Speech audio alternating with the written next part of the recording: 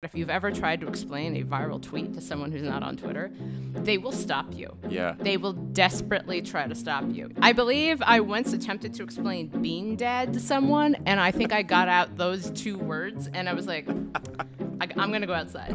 We're just going to pretend this didn't happen. I'm Jon Favreau. Welcome to Offline.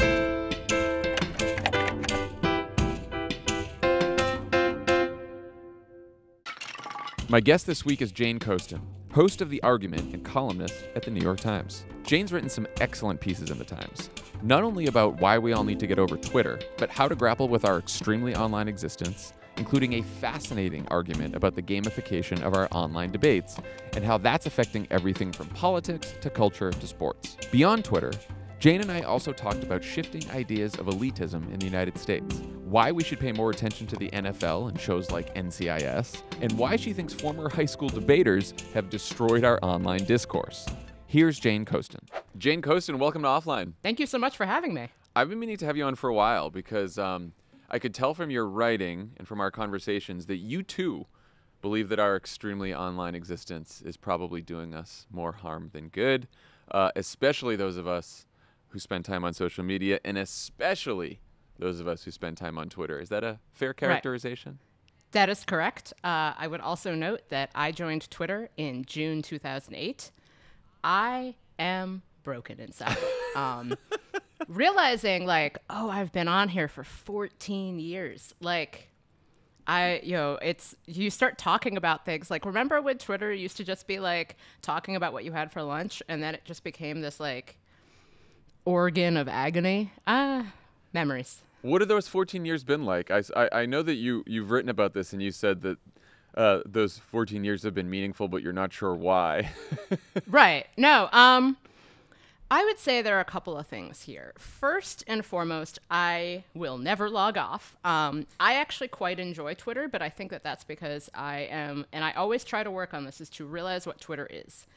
Twitter is not America or the world. Twitter is not like, I'm aware that most of the things I talk about on Twitter have no relevance, even to what I discuss most, which is sports on Twitter. There's this real, and I used to cover college football in the NFL, and there is like this way that people, I mean, it's the same thing with politics. There's a way that people on Twitter talk about football that then you talk to people who either play in college, coach in college, play in the NFL, coach in the NFL, and they're like, what on earth are you even talking about? I'm like, no, we are not okay. It's very insidery. It's super insidery, and I'm reminded, and especially because I think Twitter tends to lend itself to an obsession with process and the performance of process, that in sports, you talk to people who... I know someone who he played in the NFL, and he was like, I didn't think as much about play calling when I was an NFL player, which, keep in mind, when you're in the NFL, you are the top 0.5% of people who have ever played football. Like, even just making it to the league for one season is amazing. He was like, Twitter people think about play calling and think about the processes of all of these things taking place in a way that people who do this do not. And I think that also applies to how we talk about politics on Twitter. I was going to say, why do you think there's that focus on process? Because it's sports, it's politics, it's people who talk about the financial markets, it's people who talk about tech. It's like across all the different areas of it's entertainment. Right. And I think that it happens because Twitter is very good at being a real-time platform, which is why anytime Twitter tries to do anything that makes it not chronological, everyone loses their minds. It is good at being a means by which you can observe something happening. The problem becomes that you can only see what you can see. For example, I'll use another sports example. If you go back to, say, like the beginning of any season, there will be, games where you're like, wow, this team looks fantastic. They look great. And you are responding to a moment in time. You're responding to a game in which it looks like this player or this team is unbeatable.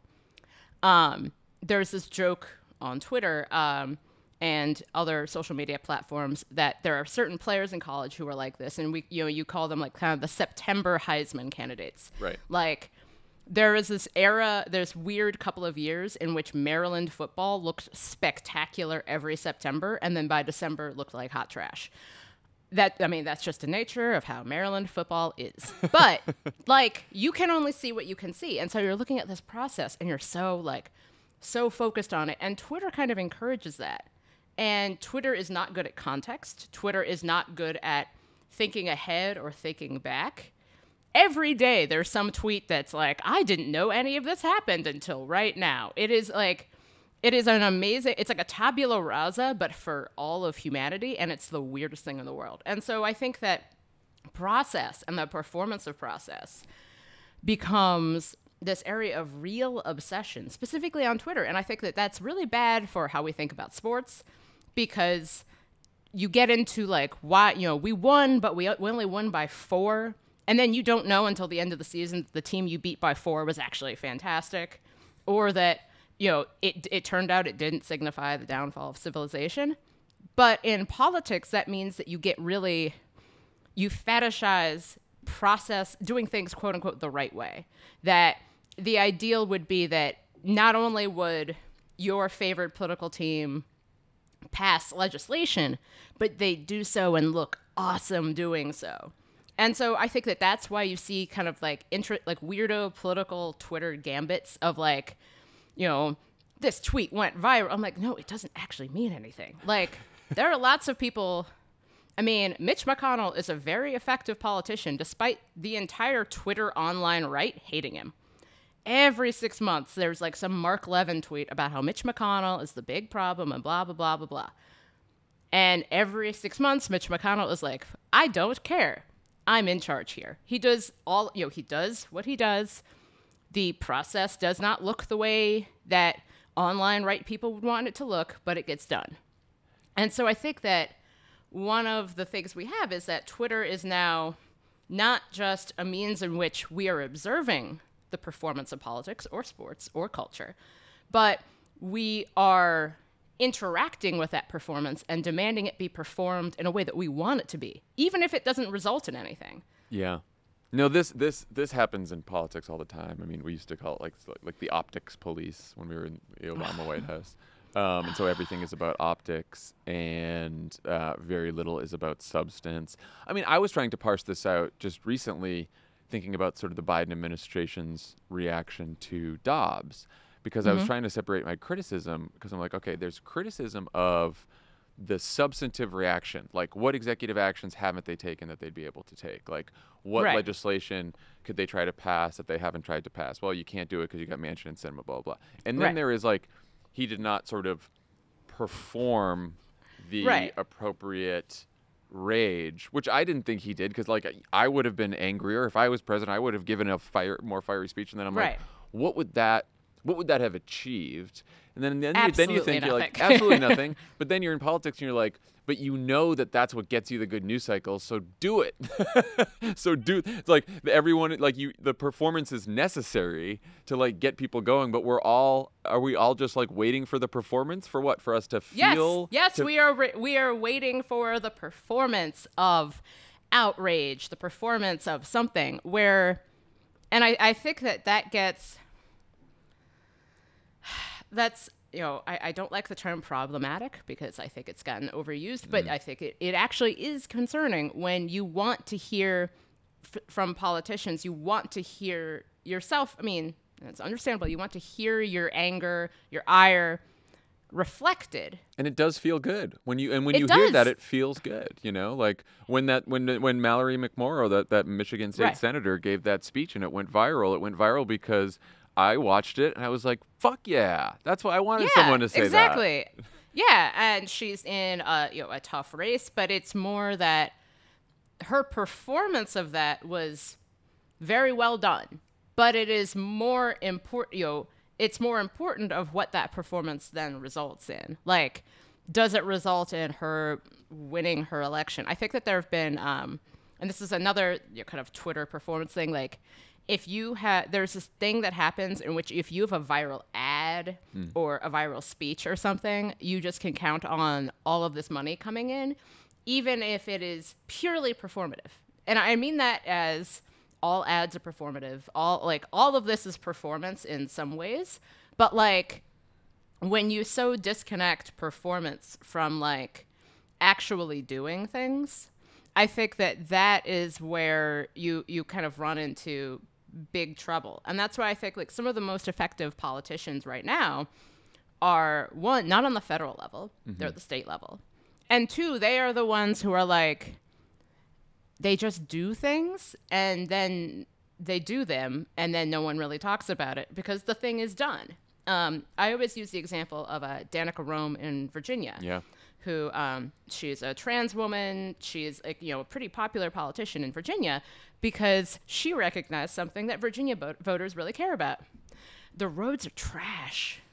Oh my God. And so when she ran a couple of years ago, she ran on essentially like, this intersection is bad. We should fix it. Which is like, yes, that's a political problem that people can solve. Yeah. That is a problem that can be solved by politics. I think that we get into trouble when we want politicians to solve problems that cannot be solved by politics, even though those politicians love those problems because it's perfect. It's like how, there are a host of kind of right-wing figures who are basically running on the implication that if they were elected, nobody would be gay anymore. That they could just like stop it. Like, oh, vote for me, and we'll end the implication being like, people will just stop being gay or trans. And I'm like, barring actions that Pol Pot would have found a little excessive, that's not going to happen. But like the problems of culture in general cannot be solved by politics, or the problems that you see in culture more accurately. And so I think like Twitter plays into this performance culture in which what is actually happening gets a little disconnected from how it looks when it's happening. Like, there's always that talk about like, oh, no one wants to see how the sausage is made. Well, part of that is because making sausage is actually incredibly boring. It's both gross and boring. It's boring, and I'll move away from the sausage metaphor for this, but it's the actual work of politics and legislation and governing is not just boring at times. It's also maddeningly frustrating and slow and comes with like a whole bunch of disappointments and setbacks because you're just dealing with a bunch of very complicated human beings that are all trying to like get something done together. And if you've done that with 5 or 6 people, it's tough, let alone the number of people that are involved in governing anything, right? There's also sort of the disconnect, I think, and you've talked about this too. Like you've argued that Twitter doesn't matter as much as we Twitter users think it does. And I always make the case that the reason Twitter has outsized influence relative to its very small user base is because every journalist and politician in the world is on the platform. Like, what do you think about that? No, I think that's true, which is interesting because then you get into the fact that it's journalists and politicians talking to other journalists and politicians. And there are a host of people who it's like, on a list of things, if I could change anything, it would just be like, I don't want to hear about any politician's tweets ever again. The last time we had to spend a lot of time thinking about a politician's tweets for like professional reasons, he has since been removed from the platform, and I believe he has some truthy, socially other platform that I don't need to know about or care. Yeah, but he may perform his way back into both Twitter and but like that was in the White House. That was what he was best at, is this performance of being Donald Trump. That's right. Because it's interesting when you think back about it, and it just is like the performance of Donald Trump and who Donald Trump actually was and is are very different things. But I think that because journalists and politicians are on Twitter, you obviously want to believe that the thing you're using all the time is incredibly important. And it kind of is, because I think that, we've seen again and again that there are stories that you hear about on Twitter, and then it winds up being like a bunch of people talking about it. Sometimes I think that that's based on reality. I think that the Ahmaud Arbery murder is not charged. Nothing happens with it if it doesn't garner social media attention. Right. George Floyd's murder. Correct. Nothing. That becomes a police-involved death. If you go back to the original press release that Minneapolis police put out about that when that first happened, none of that happens without social media attention. And I think that that's incredibly worthwhile because you have people reacting to an event that is taking place and sharing it, and that's real. That's the same reason if you were on Twitter in like 2011, you remember the Arab Spring, which I think, but then I think that leads to the problem here, which is that, one, events that happen on Twitter are not important off Twitter. If you've ever tried to explain, I mentioned, I think, in my writing that if you've ever tried to explain a viral tweet to someone who's not on Twitter, they will stop you. Yeah. They will desperately try to stop you. You might stop yourself because as you try to explain that viral tweet, I've done this. I've gone home and talked to my wife and been like, hey, so there was this thing on Twitter today that happened, and she's like, well, and then halfway through, I'm like, I sound like a fucking moron right now. Oh, yeah. To describe this. Yeah. I believe I once attempted to explain Bean Dad to someone, and I think I got out those 2 words, and I was like, I'm going to go outside. We're just going to pretend this didn't happen. I miss Bean Dad, and I asked someone about that. And halfway through the explanation, I was like, I'm sorry, I don't follow. I don't follow the Bean Dad problem. Or I don't know what's going on right now. You're out. Totally out. But I think that, I think that Twitter can be very helpful when you were talking about events that are actually taking place in the world. And you see a host of people attempting to either garner opinion or observe opinions. And then those opinions will become kind of, you see those opinions move outside the platform in real time. But then when Twitter is talking about itself, it is the epicenter of hell. Oh, yeah. So you can totally understand why journalists are on there. Sometimes I don't quite understand why politicians are on there, especially because you have politicians whose... I think they're on there because the journalists are on there. Yeah, the journalists are on there, and they want the attention from journalists because that's how any of this works. But I just keep thinking, if you are voting in the district of many of the people who are, the loudest on Twitter, I don't know... If you're not on Twitter, what do you know about that? There are people who are in Congress who on Twitter have these very, specific personalities. And then you look at, their actual campaign websites, and it's just he opened a park. He signed a bill. He appeared with this Boy Scout troop. And you're like, it's this an entirely different performance of politics for the people who probably actually are more likely to vote. Yeah, I mean, I think the benefit of a politician being on Twitter and building a Twitter profile that is broadly popular is, most importantly, the attention you get from journalists, and then also the attention you get from activists. And now most of these donations are from small dollar donors who are activists as well, and the people who pay most attention to politics. And so you can build a national profile as a politician fairly quickly by being a good tweeter, because you're going to get press from that, you're going to get donations from that, and then you're going to get the activists who pay most attention to politics really liking you. Now, what it will do in an actual district where you have to run and win is a different story, which is also, by the way, why you get a lot of these sort of rising star Democratic politicians who are in sort of these tougher red states or red districts, and then they can't win there, and then you're like, well, what's next? Right. I'm aware that running campaigns is very, very hard, but I actually think that it's very useful if I were to offer advice to campaigns, at the state level, I would say be as offline as you can possibly be. I remember during the Roy Moore special election in Alabama, I maintained that part of Doug Jones's effectiveness was that he did not really meet with journalists. You had to come to Alabama and go to a fish fry. And if you did not want to go to a fish fry, you could not speak to Doug Jones.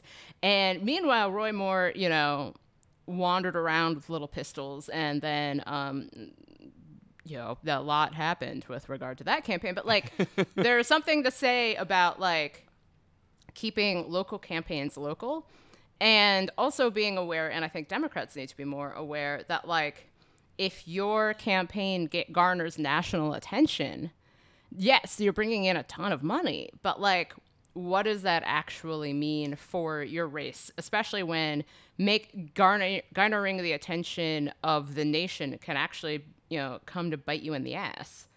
Which, I mean, I'm aware that, like, on the one hand, you'd be like, well, I'll just take the money anyway. So, like, I know it's hard. No, but it's a double-edged sword. I mean, you've argued in the past that that one of the problems with Donald Trump's campaign in 2020, and one of the reasons he may have ultimately lost, is that he became way too online, and when he was at his rallies, he was saying things that were so, like, in the weeds. You have to be a not just a Twitter user, but like a rabid Twitter user, right? You have to be me. Yeah. You have to be me. Or and me, yeah. Even there were times when I wrote about that, it was right after he'd done a campaign event, I think in Iowa, and he started talking about Nelly and Bruce Orr. Yep. And I remember being like, I've written on like the Fusion GPS. Even talking about this, I'm like, what even were we talking about? I don't even know. I could not tell you the whole story about Nelly and Bruce Orr and Fusion GPS, and I probably tweeted about it a million times. I have no idea what it was about anymore. Absolutely no idea. It just left your brain because your brain was like, you don't need to know this. But he was talking about, and he would just say things like, well, what about Nelly Orr? Huh? And like wait for applause. And I was like, this is the most online person who has ever lived. And I say that as being an extremely online person.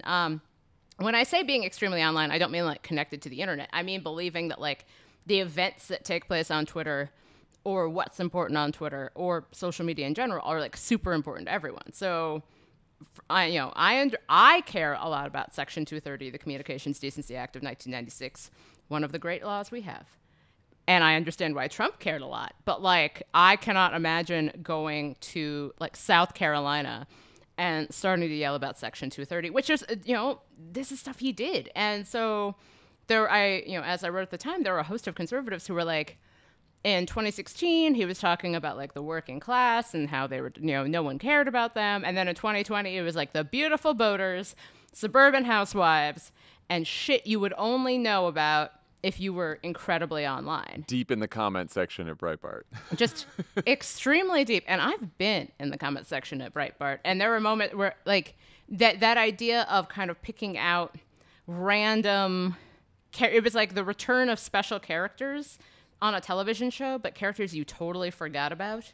Yep. Like, at a certain point, if you know who this is, maybe that says more about you than it does about, like, everyone else in the world. Offline is brought to you by Blue Moon. Tommy, share any summer memories you've had where you enjoyed Blue Moon or any upcoming summer plans that you have. I think Blue Moon is maybe the perfect baseball game beer. Mm-hmm. It's very refreshing. It's not one of those... It was born in a ballpark, Right. It's not one of those, like, super light beers that actually taste like kind of... No, gross water. There's a delicious citrusy, orangey flavor. Yeah, makes it. Yeah, delicious. I'd like to go to a Red Sox game. But it doesn't feel heavy. And have a bunch of Blue Moons, and then chant "Yankees suck," even though we're playing like the Orioles. You always have to chant Yankees right? suck, Yeah, just in case. Cool. So it's just so people that know. Know. Blue Moon Light Sky Citrus Wheat and Tropical Wheat are two refreshingly light citrusy wheat beers, checking in at just 95 calories per 12 ounces. Both beers are bright and crisp with a twist of citrus. Blue Moon Light Sky Citrus Wheat is brewed with real tangerine peel, and Blue Moon Light Sky Tropical Wheat is brewed with pineapple and orange peel. Get Blue Moon Light Sky Citrus Wheat and Light Sky Tropical Wheat delivered by visiting get.bluemoonbeer.com/offline to see your delivery options. That's get.bluemoonbeer.com/offline. Blue Moon Light Sky, savor every sip. Celebrate responsibly. Blue Moon Brewing Company, Golden, Colorado Ale. Offline is brought to you by BasePaws. BasePaws is the #1 cat DNA test that helps cat parents learn more about their cat's breed and health. BasePaws developed the world's most advanced genetic tools to help you make informed choices in caring for your cat's health.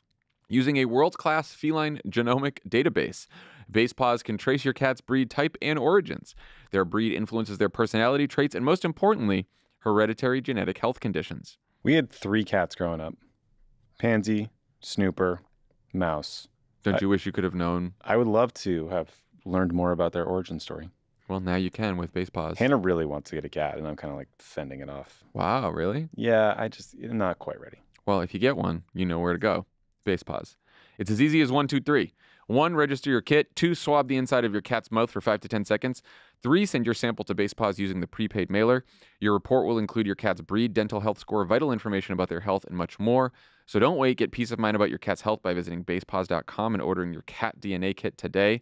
That's basepaws.com and use the code offline30 to get $30 off your first order. Make sure to visit basepaws.com and get $30 off by using the code offline30. Basepaws, better lives lived longer. I mean, just to zoom out on this a little bit, like there's this very public, constant conversation among elites on Twitter. And like you said, first of all, Twitter, I mean, one of the benefits of Twitter is that it has like sort of opened the gates to a broader set of voices, a more diverse set of voices, people who don't have platforms. And because of that, people have been able to create social and political change, right? So that's like a very good thing about Twitter. But there's also happening every day on Twitter this constant public conversation among political and media elites that most of the public not only doesn't participate in, but doesn't even follow.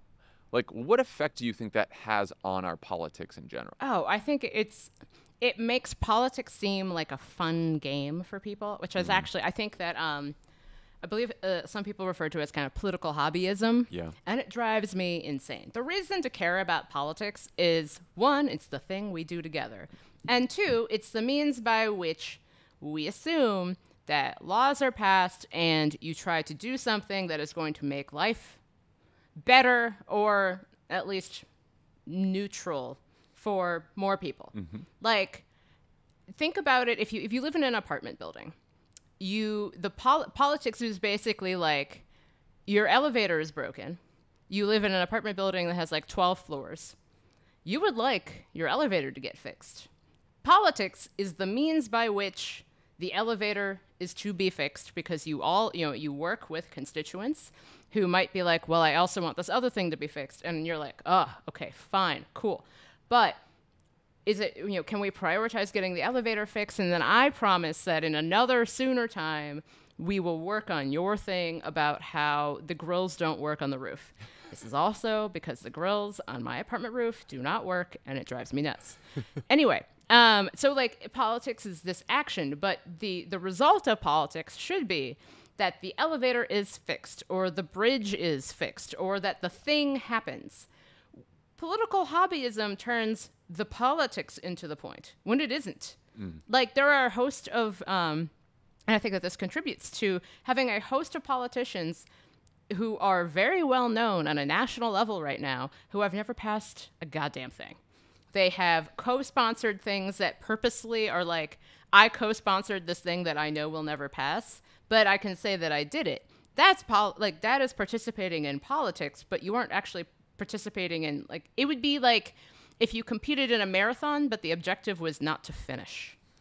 And so I think that the way that Twitter encourages political hobbyism, in which you have politicians who become very well known because of how they seem to, you either love them on Twitter or you hate them on Twitter, or you are something in between. It has nothing to do with their actual effectiveness at getting legislation passed, which is actually the point of politics. Like, when people say that, oh, I went into politics to make America a better place, you did not say that because you thought that, like, the endless grind of politics was the point. You said that it was because, like, there's this park near my house and no one ever empties the trash, so I ran for city council so that I could scream at the garbage people and demand that they take out the trash at the park near my house. Yeah. You did not do so because you thought that the process of that was fun. You did it because you wanted the end result. You know, it's funny. I've been doing these focus groups for another podcast I'm doing called The Wilderness, and in every group of voters, I ask, what issues do you think aren't getting enough attention in the media and politics, and which issues do you think are getting too much attention? And not getting enough attention is almost always cost of living issues, right? It's rent, it's inflation, it's gas, like, even though that they are getting attention, but like no one's doing anything about all these cost of living issues. And when I say which issues are getting too much attention, the issue that they all name is politics. Right. Right? Because they say all that we get coverage of, all that we see is just people fighting all the time about politics and all the issues that affect our lives, whether it's inflation, whether it's abortion, whether it's anything. Nothing seems to get done about any of these things. But when we see politics, it's all a discussion about politics. And so this politics now becomes something different than what politics actually should be, which is people coming together and figuring out a way to solve all those other problems that people are concerned Right, about. exactly. Like politics is the means by which you would find a solution to inflation that exists that I don't know. It would be the means by which you would find the solution or the compromise or the something to the problem. Politics is not just like there. I mean, that's why I kind of hate like there's a style of reporting that is constantly like, this person's yelling at this person, but this person's yelling at this person. And I'm like, but why? Like, over what? To do what? What's the point? Why are we all here? And so I think that that's something that really, if you are not, like, if the political process does not get you hot and bothered, congratulations, you're like 90% of Americans. Right. There are 10% of Americans who liked The West Wing and didn't find it overbearing and infuriating, and for those people, well, you can watch any number of those episodes whenever you'd like. But like, if you find, if you want politics to actually do something for you, rather than just be like, this process by which people have discussions and kind of like, I think that there are people who are like, there really is such a focus on process and no focus on ends or means. Yeah. And I think that contributes to not just people being overwhelmed by politics and the nature of it, but also it contributes to poorly written legislation, where you have legislation that is meant to respond to like people being upset about something on Twitter, but then at no point during the writing of this where you're like, well, what are the knock-on effects of this? What does this actually mean? Yeah. You responded to people who were equally obsessed with process and had not thought about ends or means. And then you have legislation that it's like, good news, you ban this thing. Bad news, the penalty for that ban means that somebody's going to get choked to death because they were selling those cigarettes. But, you win some and some people die sometimes. And so I think that there really is a disconnect between the people who fetishize process and the point of politics, which is not process. Like, if we could solve disputes and compromise faster without anyone watching us do so, or without needing to be the person who has the segment that goes viral, or needing to be the person who says the craziest thing you can imagine, that would be great. I mean, that's not the world we live in. Right. But, like, the end is the point. Trying to fix the elevator or solve inflation or deal with rising rent costs or even answer questions about, like, what would it mean to deal with rising rent costs? Is there something that would happen? If you capped rent prices, would that mean that there'd be fewer buildings? How does that intersect with fights for affordable housing, which is a thing people say that they would like to do? I think that also, you get a real sense that there are people who support things, and then you ask them, like, well, what about this thing? And then they're like, oh, I hadn't thought about that. And I'm like, yeah, that's kind of the point here. And so I think that, it's bad. It's bad. Political hobbyism is bad. Well, I also think the internet has made all of this worse because it gives everyone a window into all these conversations and debates that are happening that seem like they are close to you, that seems like you can participate and influence them, but you really can't because they're actually further away. And there's also this elite conversation going on. Like, I remember last year you wrote this piece about how sort of elite circles online and in the media often ignore what's popular with most Americans, like the NFL or shows like Right. NCIS. Yes. I was I'm very proud to say that I'm one of the numerous people who watches the NFL, and I've seen numerous episodes of NCIS Hawaii. Wildly popular with most of the country. I know. Also, could contribute to why people are constantly surprised about either federal law enforcement or state law enforcement failing to do something. Because if you watch CBS cop shows, the cops are the fucking best. They are all. They're hot. They're strong. They're fighting they're fighting against evil. Like, they're standing up to the man, even though they themselves are the man. But there's always somebody above them who's trying to tell them what to do. And they're like, well, I'm sorry, but I just can't do that. Like, it's, the world of CBS cops is that if that's what you think law enforcement is, I understand No why you wonder. are just, a lot of American politics makes a lot more sense. But yet, like, you do get disconnected from how most people think about things. And I think that it's not that most people are correct. I think that that's really important to get at. Like, I'm reminded there was a Vox article from a couple of months ago that essentially, I think it said something like, everyone knows that Lin-Manuel Miranda is tired and awful. And everyone was like, wait, what? Encanto just came, like, everybody people love Lin-Manuel, people who have opinions about Lin-Manuel Miranda, like, pretty big fans. And so there's something about, like, taking you wind up in a Pauline Kael situation. Pauline Kael, who famously said something akin to that, like, she didn't know anyone who voted for Nixon. The actual quote is not nearly as bad as I think it was generally reported to be. But anyway, like, you wind up in this situation in which you take your bubble as sacrosanct. Yeah. But I would also say that it's important to recognize that sometimes, and I notice conservatives doing this all the time, like, when they have the polling, they'll use the polling. But when they don't have the polling, they're like, the polling doesn't matter. Of course, yeah. We're just correct. Tried and true trick. And, like, there are multiple issues on which I'm aware I'm out of step with American opinion. And I'm like, yeah, well, most Americans are just wrong on this particular issue. Sorry, that's just how it is. But, like, that's called, being a person, and that's well, but how you can at least that be works. aware. You can I'm be aware aware there's of some it. I'm issues well that aware you're in of the it. majority, and some issues you're not. Yeah. That's fine. Yeah, no, that's how it works. And I think that Twitter sometimes lends itself to being like, no, I am in the majority. Oh, of rather course. than having the tools to talk about how, like, I'm not in the majority, so my job is to stand strong for my viewpoints while either trying to convince the wider world of my view, or just being like, well, that's just how it is. I mean, I do wonder if constantly being exposed to media coverage and conversations about the lives of cultural, political, financial elites makes the politics of grievance and resentment an easier sell, which is clearly a problem that we are all facing right now as we are beset with right-wing populists here in the United States and all over the world.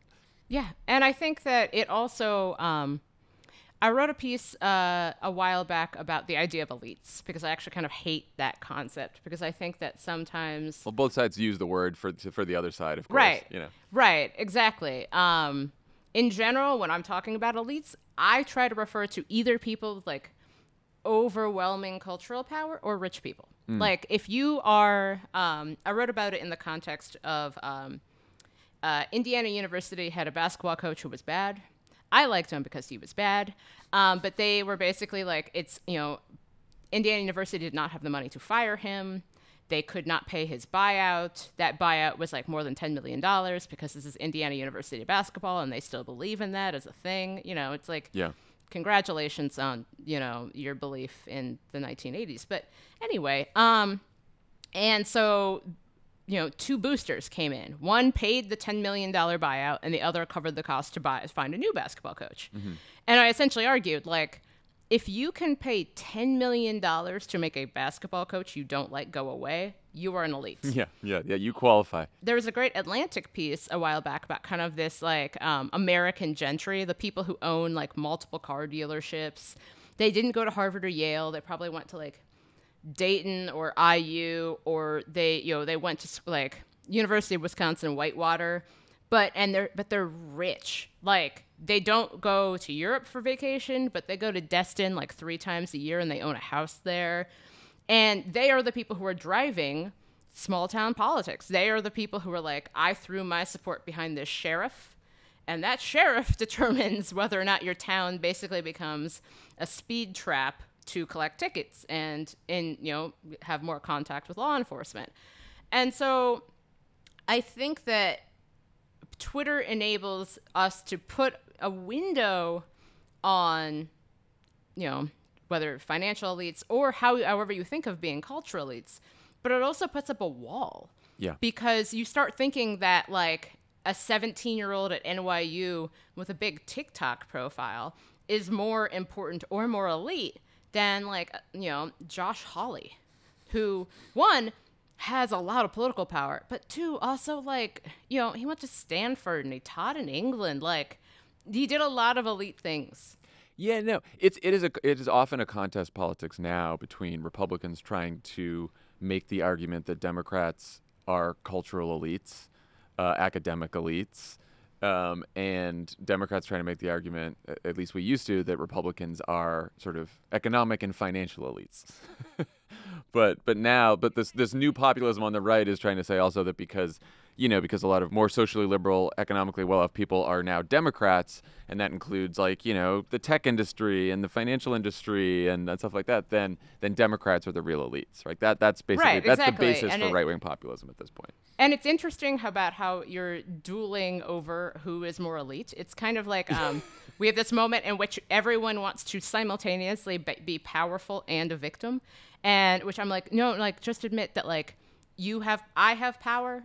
Like, John, you and I have power in a distinct way. People, for some unholy reason, listen to us and pay attention to the things we say. That's great. Like, we should probably not urge like a junta or demand people kill each other. Probably shouldn't. Yeah. That would be bad. And if we were to do so and then say like, no, it doesn't matter because we don't have power, like,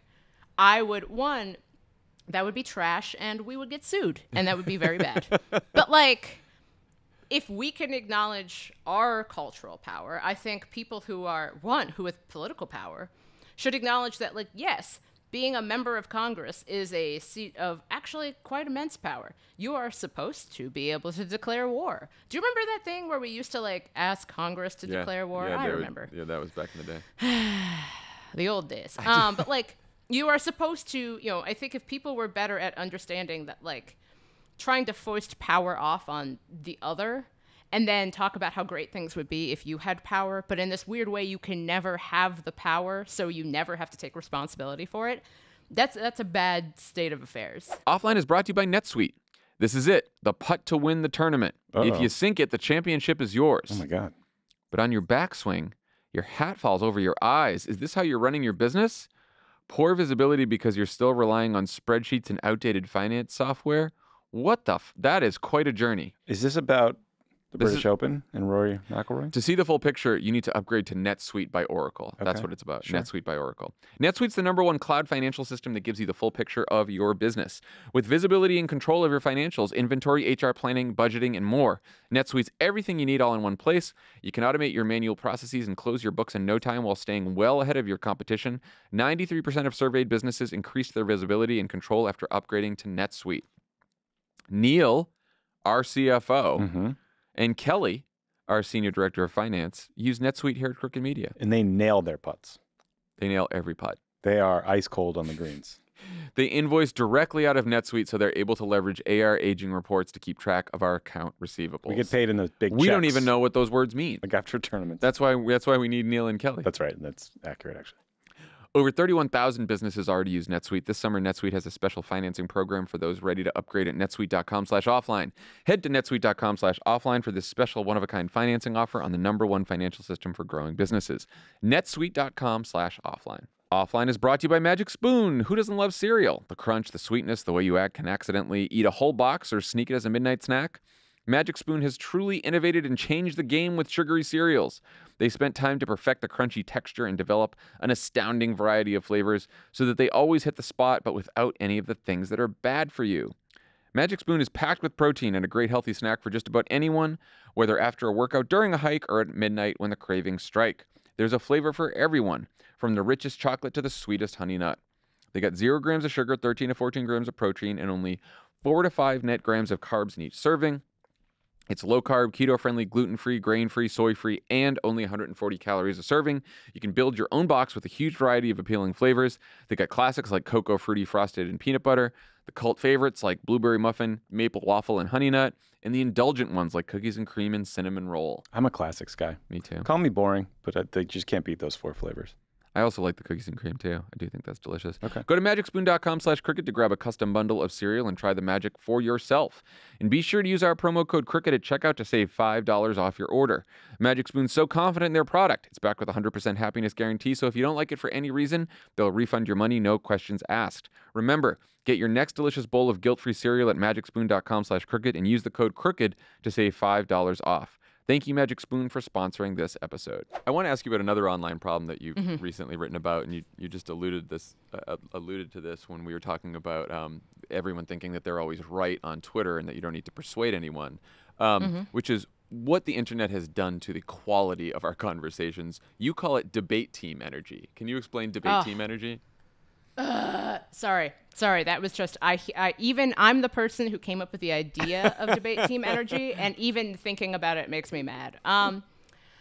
So I want to be clear that there are people who email me being like, no, I was on debate team, and I'm like, yeah, I can tell by the fact that you're emailing me right now to defend your debate team prowess. But like, if you've ever competed or witnessed a debate competition, you're well aware that like the best argument does not win. Like, I have witnessed debate team competitions in which people have won for terrible arguments. And that's totally fine. You're trying to score points. That's the whole point of a debate. Yeah, you're trying to score points. Literally, it is a game. And if that is how you approach politics, then at a certain point, you are more focused on gamifying conversation than you are on the point of conversation, which is to garner information or to get somewhere. The point of, I call it kind of academic team energy. I competed in an academic team, which is because I'm exactly the kind of person who you think I am. And the point of that was, one, having a large storehouse of generally useless knowledge, but also you're answering questions. You're not trying to beat the other team into submission. You're just like, I know things that you do not know. And when I win this academic team competition, you will probably go home and Google those things, and then you will know those things. Well, Great. and it's also partly saying like, and I don't know certain things, right? Like, there's a vulnerability to conversation that results in knowledge, in which you admit that, like, you don't know everything. You ask questions that might sound awkward. You make mistakes. You reveal your own ignorance on certain topics. And these are all things that we do in casual conversation that are okay. But when you're on Twitter and it's a performance, like, it's about, you got to fucking win. Because otherwise you're going to get dunked on, and then that's that. Yeah, and then they'll make like YouTube clips that are like how blah, blah, blah, destroyed, blah, blah, blah. And you're like, you don't even know, like, what?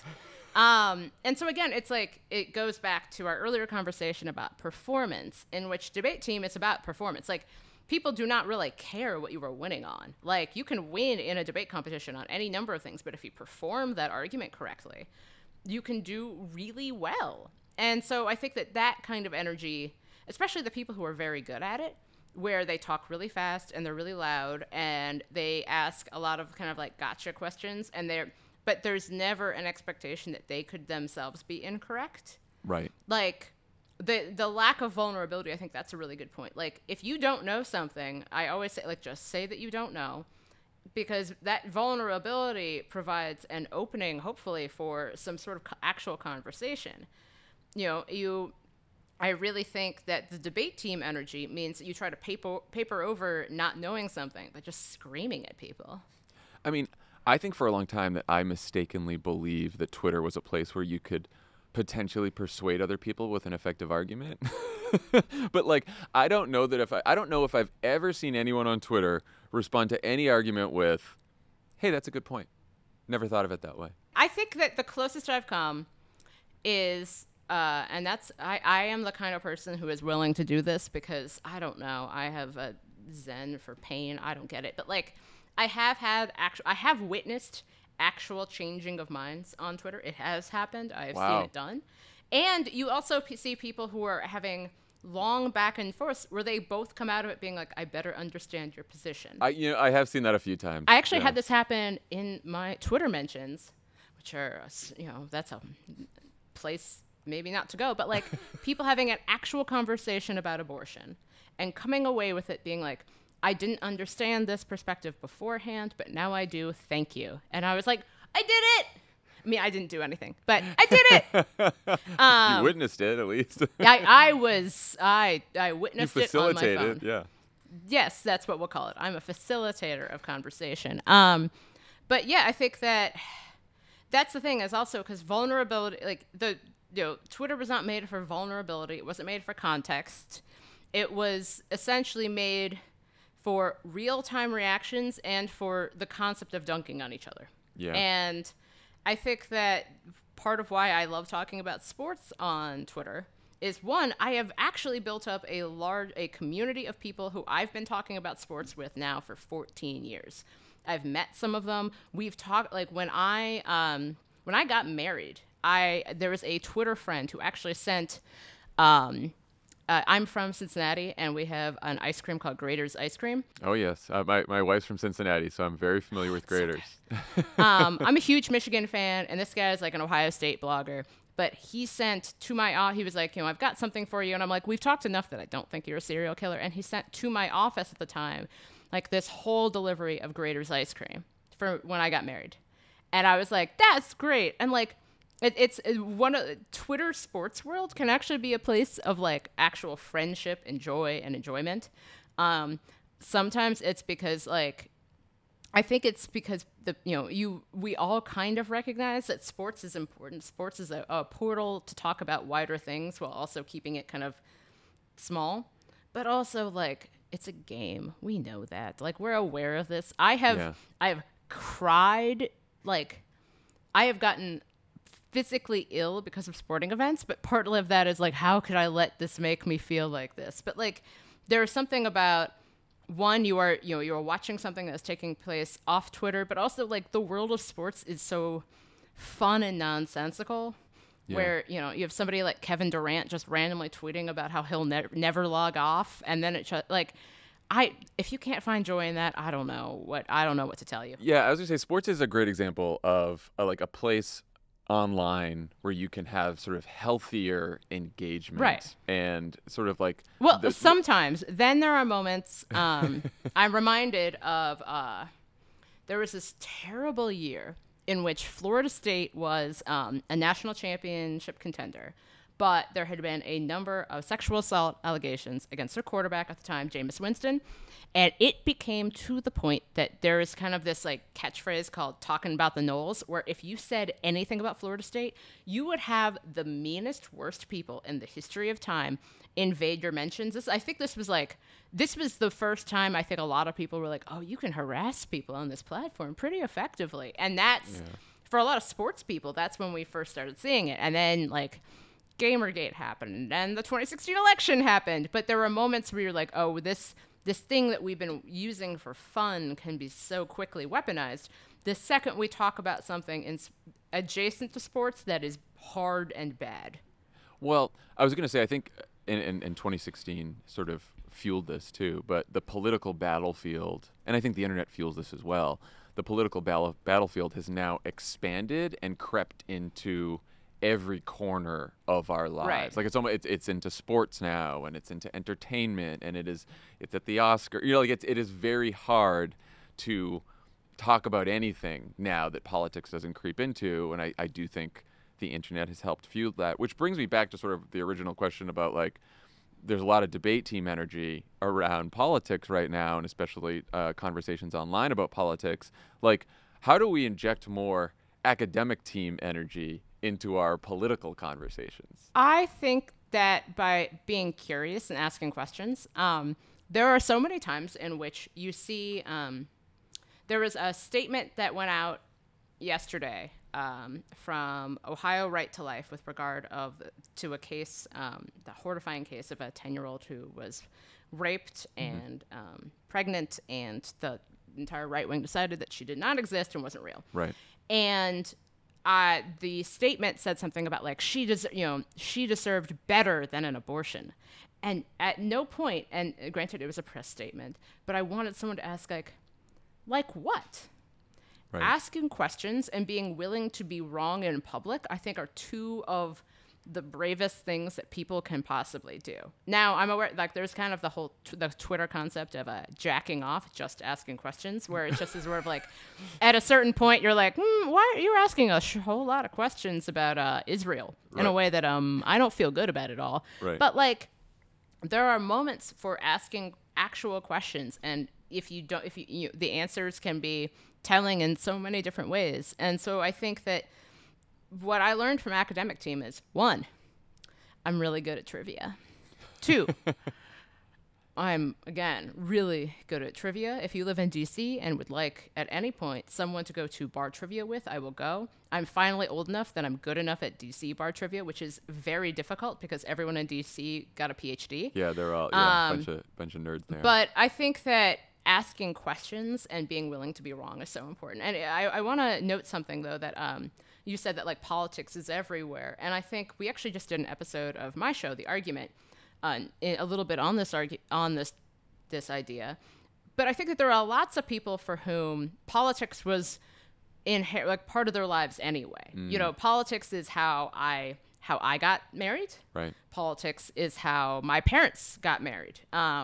Like, there are people whose lives are relatively free of political conversations or of politics having a real lasting impact on their lives. And, you know, that would be great, and I'm sure it's amazing. And I would totally understand why they're like, why are people talking about politics in my life? But for many people, there was never any choice about that. There was, like, for, you know, whether it's the right to vote or whether it's the right to marry or where you get to live and how much money you get to have while you live there, if you are, there are a host of people in America for whom political decisions have been the means by which they have been able to experience America, a country of which I'm extremely fond, in the same way that you are fond of a relative who is weird, but, you know, you get it. You understand. There's a context. It's weird. I think for that very reason, because politics is so deeply important to so many people and has been for so long, and affects, like, just the way that they live their lives and the way that they go about the world, like, it can't be about just process and performance, and, like, there has to be a way to have arguments about politics and have debates about politics that aren't sort of the performative bullshit stuff that we see online. Yeah, I think if you can have arguments about the results of politics, like, what do you actually want to happen? Yeah. Don't make it about, like, oh, I don't like the process of this, because at a certain point you're like, well, you know. Right. Like, are you mad about the process or are you mad about the result of the process? Right. And I think that it's interesting how people try to split the baby on that. And so I think that, like, think about what you actually want to take place. Think about the process that will take to get there.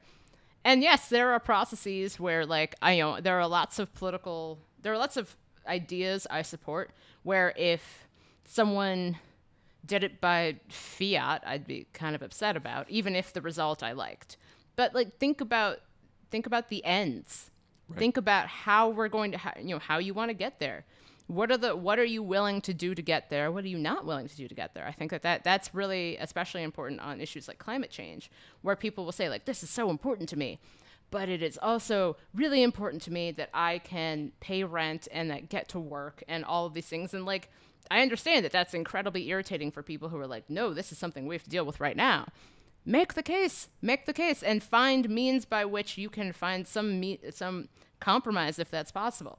I will also say that the fetishization of compromise is bad, because there are certain things upon which you can't really just divide by 2 and get an answer. Like, you don't just get the median on a bunch of issues. But, like, on a lot of things, if it's fixing a bridge or building affordable housing or something like that, like, you're going to have different sides. They are going to be very mad at each other. But politics is the means by which no one is happy, but something gets done. Well, and I just go back to, we're all stuck here together, right? There's 300 that's it. plus million of us in this country. We're all stuck here together. We got to figure out a way to make it work, or else it's not going to work. Right now, it's not working Right. that well. But the one of the answer isn't to like get rid of the half that doesn't. It's like we got to figure out a way to make it work. That's it. That's the way it is. Exactly, and especially because I think that I'm always impressed by when it does work.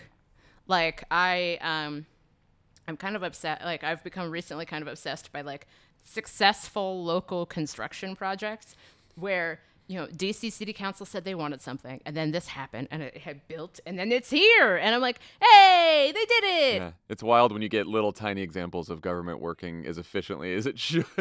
You're like, oh, you did the thing, or you responded to the crisis with the thing, and like, I mean, even just little things about like, if you go to a new place and all of the roads that got you there generally worked and things were okay, like, like that was decades of work to get you to that point. Congratulations. So I think like, when people say all politics is local, I think more politics should be local, especially because that's where you can see that politics isn't just a fun game for weirdos. It can actually, it's what it's supposed to be, is to get you somewhere. Yeah, that's right. Last question I ask all our guests. What's your favorite way to unplug, and how often do you get to do it? My favorite way to unplug is to work out like a crazed maniac. I work out for about like an hour and a half, 2 hours a day. Wow.